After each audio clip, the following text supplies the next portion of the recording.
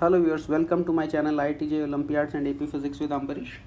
So in today's video I have brought a problem from Pathfinder Kinematics Check Your Understanding problem number 25, because one of my students was facing some difficulty with this, so I decided to do a video on this one. So let me read out the problem, and if you want you can try it out. So let me explain. A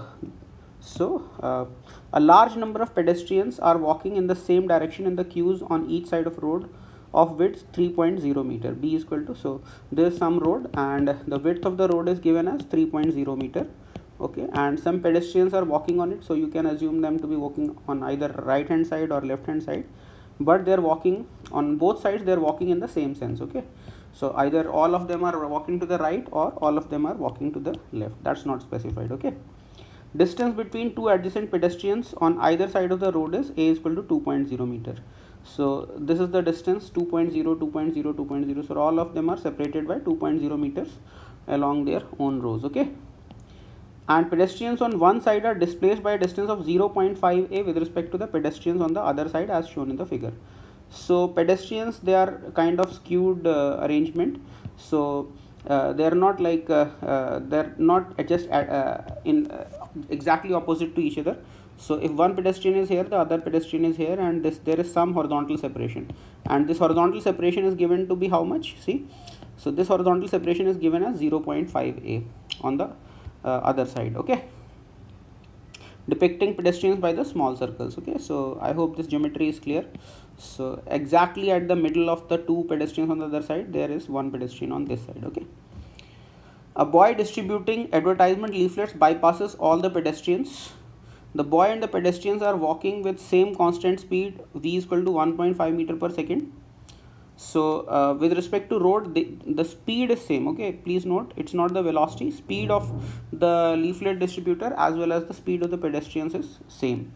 So the leaflet distributor must be going from pedestrian to pedestrian and distributing to each one of them. So he's giving the leaflet to everybody. Okay, starting from a pedestrian, if the boy hands over the leaflets to all the pedestrians he comes across, how much length L of the road will he cover in 2 minutes? So let me explain what is meant by how much length of the road will he cover.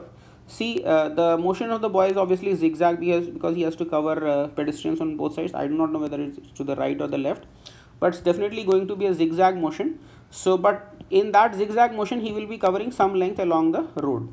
So we just want the horizontal component of the displacement along the road in a time period of 2 minutes. Okay, so if you want you can give it a try, and I'll get into my solution right away, and you can have a look at my solution if you want. So let me analyze this. Okay, so I've worked out a little bit of geometry. See, this, let us say this cross angle is theta with the cross line. This pedestrian P is there, and let us say this is pedestrian Q. So line joining P and Q makes an angle theta with respect to the cross line. Okay, and this tan theta must be equal to, according to the given problem, this must be equal to 0.5 a upon b. So that's what I've written. Tan theta is 0.5 a upon b, which if you put in the numbers, it's 1/3, or tan theta will be tan inverse of this. I just calculated it just to get an idea, but it's not, I have not used this information anywhere. So you can do this without calculator. Just for my own idea, found the value of theta. Okay, let us analyze the problem from the pedestrian's frame of reference. Now, why did I choose pedestrian's frame of reference, you might be wondering. Because what happens if you get into the pedestrian's frame, all pedestrians appear to be stationary. So that simplifies things a little bit. So pedestrians appear to be stationary and the entire road seems to be moving in the opposite direction, right? So if pedestrians are moving to the right, then road appears to be moving to the left, or other way around, if pedestrians were moving to the left, the road would appear to be moving to the right. And if you think carefully, this becomes analogous to a riverboat kind of problem.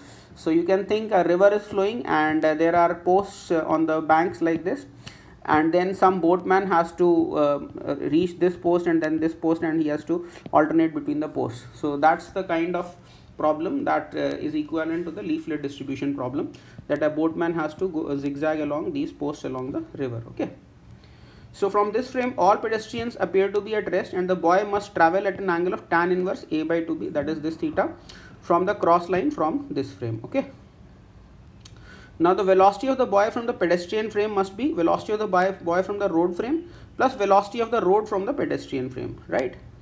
So this is just like again river boat problem. The velocity of boat relative to ground is nothing but velocity of boat relative to river plus velocity of river relative to ground. So same thing I am doing here. So velocity of the leaflet boy with respect to pedestrians is velocity of the leaflet boy with respect to the road plus the velocity of the road with respect to the pedestrian. So I hope the sentence is clear. And then since I have taken pedestrians to be moving rightward, so the road is moving towards left with a speed v, and let's say boy has to move in this direction, and the speed of the boy with respect to road is also the same v. It is given in the problem. See, it says that the boy and the pedestrians are all walking with the same constant speed v is equal to 1.5. So speed is same. So that means what?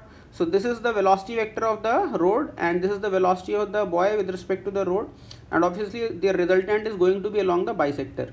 So that means what? Let's say this velocity is at an angle phi with the vertical. Okay, so this whole angle then becomes theta plus phi, right? Because he has to ultimately go in the direction of theta. So this whole angle is theta plus phi, and this angle is 90 minus theta. So theta plus phi must be equal to 90 minus theta, 90 degree minus theta.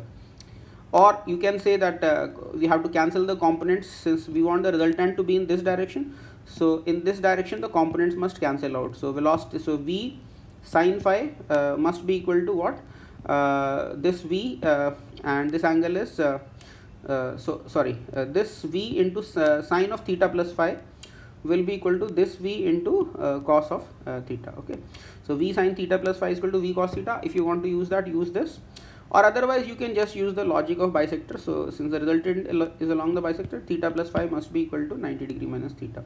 So that gives you theta plus phi is pi by 2 minus theta, so phi is pi by 2 minus 2 theta. Okay, now what is the distance traveled by the boy from the ground frame? So we just need to find the horizontal component of velocity of the boy from the ground frame. So if this is v and this angle is phi, so this component is nothing but v sine phi, and if he travels for a time t, then horizontal distance covered by the boy is simply v sine phi into t. So that's what I've written.